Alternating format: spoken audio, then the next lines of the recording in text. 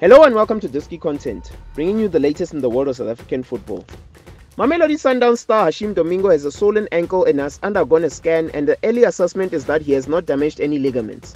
However, a scan at a later stage will give a conclusive diagnosis, with the Cape Town-born player having sustained an injury after a horrific tackle with Thapelo Xoki of Orlando Pirates. Meanwhile, according to former Mamelodi Sundowns and Cameroonian attacker Alien Amigo, Marou Souaibou of Cameroon is suited for South African football. In a statement, Amigo said that Souaibou's style of play would suit South Africa because he enjoys the ball, is technically gifted, and he is fast. Marou Souaibou is the current winner of the Cameroonian Ballon d'Or, and rumors are doing the rounds that he is set to make a move to Orlando Pirates, although the transfer is yet to be confirmed. Thank you once again for tuning into our channel. Make sure you like and subscribe for all the latest happenings in the DStv Premiership. For Disky Content, I'm Teba Jomat.